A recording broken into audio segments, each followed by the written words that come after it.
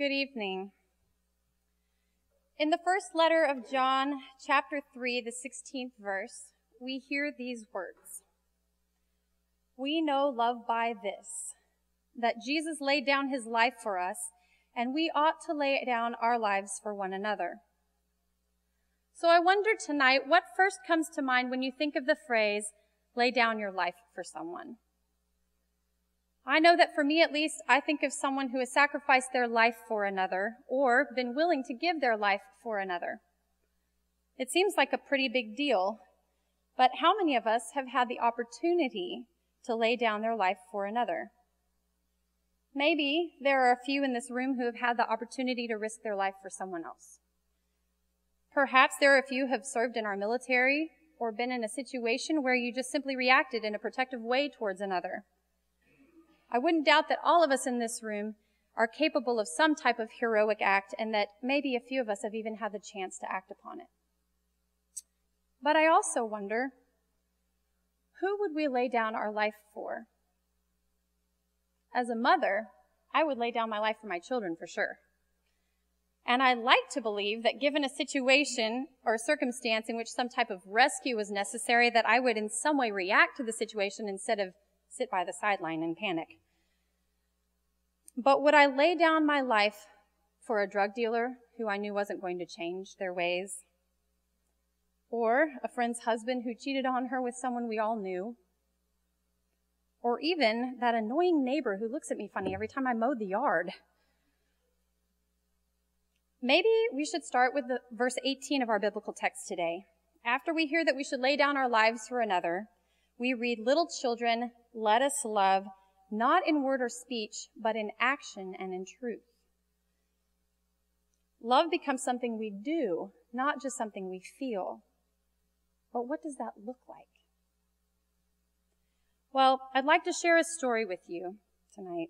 I've learned a great deal about love from both of my parents, to be honest. But tonight, this story is about my father. While I was growing up, my dad served the San Antonio Independent School District as a middle school and high school counselor. And his last years, he spent developing an alternative educational program that allowed students who had dropped out for a variety of reasons, including pregnancy or jail, to re-enter school and finish. And I can recount in my growing up years at least a half dozen stories shared at the dinner table of him doing things like breaking up fistfights at school, or one time he drove his car into the middle of a gang of kids in the back of the school after school was over. They all had lead pipes and they were about to beat up two girls, and he drove his car right into the middle and told them all to go home. One time, he walked out into the parking lot to find two young men face to face, one of whom was a student who was trying to get his life back in order and had returned to school. The other boy had pulled a switchblade, and so my dad stepped in front of the student and calmly directed the boy to go home. And so the young man turned around and left. All of these heroic acts were done out of love for the young people he served, but I believe he also loved the young people whom he stood against. And he didn't want them to ruin their lives by following through with their violent deeds either. But the story I think shows the most love of any of the others came just a few years ago. After retiring, he became what is called a court-appointed special advocate, or CASA volunteer. These special volunteers are trained for 2 years to work with social workers, child protective caseworkers, families, and the court to speak on behalf of children who are taken from their homes, placed in foster care, and have basically become into custody of the state. The volunteers meet regularly with the parents of the child for supervised visits. They meet with the social workers, the CPS staff, and they even go to court when it's necessary for the child. They meet with the judge, they meet with the foster parents, and most importantly, they get to know the children. It is the job of a CASA volunteer to be sure that the child does not fall through the cracks of a system with so many voices, so much turnover, and so much challenge. And over the time a case is in process, which can be 2 years or more, the circumstances, the social workers, the lawyers, the foster families, all of that can change. So the constant for these children in these cases is the CASA volunteer. So you can imagine how protective and loving these volunteers feel about these children. And you can also imagine how my dad must have felt after 2 years getting to know his first case, a sweet little girl named Diamond, who was taken from her mother at 4 days old because the mother was addicted to drugs. So when the court decided to let her go back to her mom, this was against the recommendation of the foster families and certainly of my father. He knew the family, he knew the mother's struggles, and he knew she wasn't ready to have the little girl back. But she had done all that was required by the law. So the court ruled in her favor. And then it happened. Within 2 months of Diamond's return home, the news story hit. A little 2-year-old girl had been beaten to death by her mother for wetting her pants. The city was devastated and horrified.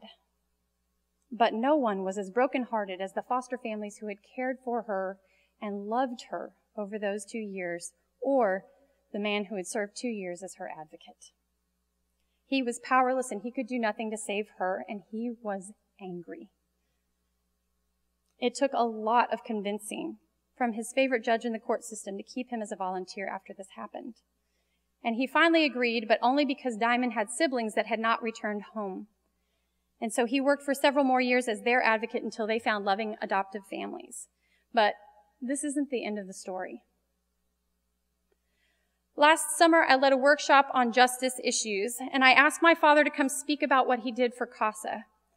And in that time with him, I learned what true love for someone else really is. He told the group about Diamond and how much it had killed him when she died. He talked about wanting to quit, and he talked about what it was like to continue, but then he surprised us all. He talked about Diamond's mother. He shared a story about a woman who had spent her life caught in systems that showed her no love. She had also been abused as a child. She lived in poverty. She was addicted to drugs. She had been part of a broken family system, part of a broken community, and part of a broken court system as well. This woman had never been given real love, much less taught to love. And when her daughter was given back, she reacted out of life experience and her own pain and inability to cope. And so he said, all he could do was forgive her. That's right, he forgave her. In spite of her horrible crime, an act that ended a child's life for a ridiculous reason, in spite of the fact that she was a terrible mother who couldn't get her act together, somewhere deep down inside, my dad was able to look at her and feel compassion and love. He was able to lay aside his hurt, anger, bitterness, and judgment and simply say, I see that you are a person of value who has never been told you are loved. I am sorry and I forgive you. Jesus laid down his life for us so that our sins may be forgiven and we may have new life. Perhaps what it means to lay down our life for another is to set aside our own judgments, our own prejudices, our own hate, pain, and suffering, and even our annoyances, and to truly see the value in another. When we lay down our life for another, we say that we are willing to give up something of ourselves for them. We are willing to love them in spite of their humanness and in spite of our own humanness. Our gospel reading today says that the Good Shepherd lays down his life for his sheep. His sheep know him, and he knows his sheep. And the letter from John in verse 20 says, God is greater than our hearts, and God knows everything. We are just like the sheep. We do stupid things. We get lost, we follow the wrong crowd, we get stuck, and God knows it all because the Good Shepherd knows his sheep. Pastor Greg gave us a perfect example this week of some sheep at a family reunion who got themselves stuck in an outhouse and hours later were unable to get free. Late in the day, it was the shepherd that finally freed them by calling them out, setting them in a new direction. And just so, Jesus calls us out, frees us from our sin, and recognizes us as his own truly beloved, truly valuable creatures. Now, the story I shared a few moments ago is a pretty extreme example. It kind of reminds me of some of the heroic deeds we talked about at the very beginning of this sermon. And perhaps we don't always have such an example in front of us. Or maybe we do. Maybe, in some ways, it's harder to forgive the daily things. Maybe it is harder to find the value in someone in our everyday living.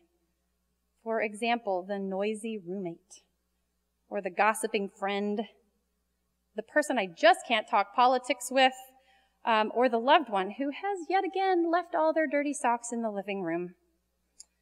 The guy who's driving 5 miles per hour under the speed limit in front of me, or the loud, abrasive woman at the grocery store who can't control her kids, can't find her coupons, much less a card that works in the card machine. What do we say about the drunk asking for a handout, or the banker who saves all his money and spends it only on his needs or wants? What do we say about a friend who we suddenly realize disagrees with us or has hurt us and doesn't see how? It's really easy to move on sometimes, isn't it?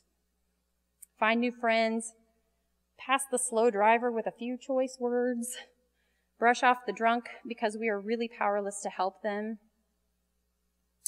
Relationships are broken and we walk away because it's hard to sacrifice ourselves for each other. But our campus ministry theme this year is abide, to remain or stay. Once again, in tonight's passage, we hear from 1 John, and this is his commandment, that we should believe in the name of his Son, Jesus Christ, and love one another just as he has commanded us. All who obey his commandments abide in him, and he abides in them. And by this we know that he abides in us, by the Spirit that he has given us. To abide is to see the value in another. To abide is to desire relationship even when it's hard. To abide is to love one another and lay down our lives for one another. And to abide is to recognize that Jesus lays his life down to say that each one of us has value and is worthy of love. We ought to lay down our lives for one another. It takes a great deal of sacrifice to love another, but this is what God has done for us. God has loved the unlovable. Jesus has laid down his life to forgive our sins, and we have been called by the Holy Spirit to do the same. Amen.